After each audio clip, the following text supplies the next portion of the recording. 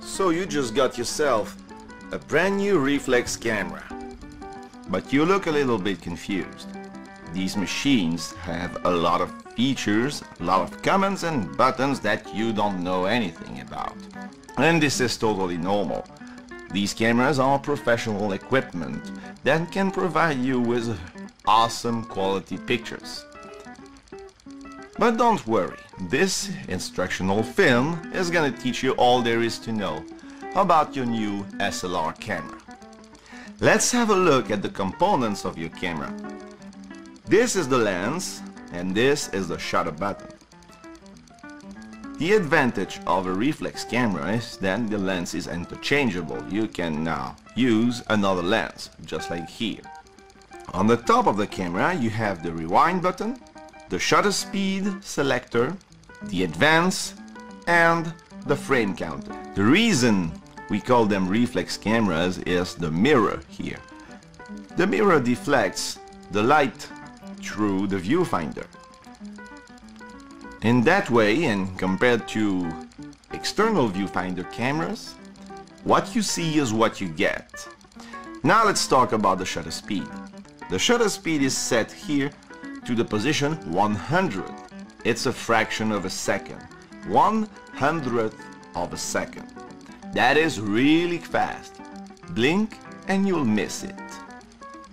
If we set it to 25, it is now 1/25th of a second. It's a little bit slower. And on the second stage is the slow shutter speeds. If it's set to this value here, now you won't miss it. Using a fast shutter speed will allow you to freeze movement, just like here. On the other hand, a slower shutter speed will bring a blurry movement, like that. And you might not want that on your pictures. The other setting on this camera is the aperture. The aperture acts like the iris from your eye. It's also called the iris on cameras. And it goes on like this. As you can see, the diaphragm inside the lens closes and opens, allowing more or less light to come in. The diaphragm also controls what we call the depth of field. We can have here a shallow depth of field or a wider depth of field. To achieve this, you simply have to use the correct aperture. A small f number means a wide aperture and a shallow depth of field, while a bigger number means a smaller aperture and a wider depth of field. Now that you know all of this, let's have a look at inside the camera. To open it, you will find a latch on the side. Once the camera is open, you can see here that we have the compartment where the film has to go. Modern day 35mm films come in two canisters like this. This is the leader where you will attach the film. The film travels like this inside the camera, from the canister to the take-up spool. This is the shutter, and you don't want to touch the shutter. You may damage it. This is finally the sprocket wheel that will control the advance of your film. The way you install the film is by bending the tip of the leader. If we wind up the camera a little bit, you'll see that the take-up spool has a slit. And the easy way to load the camera is to insert the bent tip of the leader inside the slit, and making sure that the sprocket wheels is matching the perforation of your film. And there we go. The film is now almost perfectly loaded. Now you want to select a shutter speed like 1/100th of a second, just like here, and you want to fire the shutter a few times and advance the film. On such a camera, 3 times is gonna be more than enough. Now the camera is ready to shoot. If your camera, just like here, doesn't have an automatic resetting frame counter, you have to set it to 0. Now you know how many pictures you have taken. And many cameras, they have this type of film reminder, so you know which film you just inserted. Now let's talk about taking your first images. You want to select the correct shutter speed and aperture combination to the situation.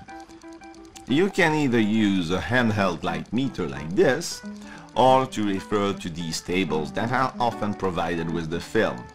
You simply match the shutter speed with the ASA sensitivity of your film and adjust the aperture accordingly.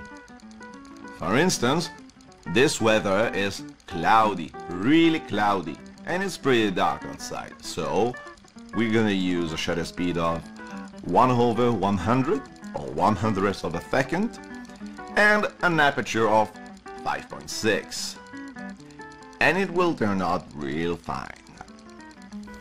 Before taking the picture, we want to focus. One of the advantages of the reflex camera is the sheer fact that you can now see inside the viewfinder where it's gonna be focusing. You can definitely choose to focus on one part of the image or another. It's pretty easy, and you just have to turn on the focusing ring. Now you're ready to take your first pictures and to enjoy photography.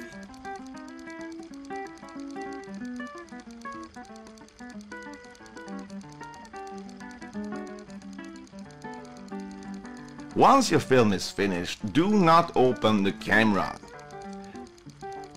Press the release button on the back and you have to rewind the film totally in its cartridge. Once the film is fully in the cartridge, you can drop it in at the photography shop to have it processed, to get your negatives and to enjoy your pictures. Photography is an awesome medium to document travel, family portraits, or if you have an artistic side, try to get something a little more out of the ordinary. But anyways, enjoy your camera, enjoy photography. This is a really fun hobby. And as always, thank you for watching. I will see you on the next video. Have a nice day. Goodbye.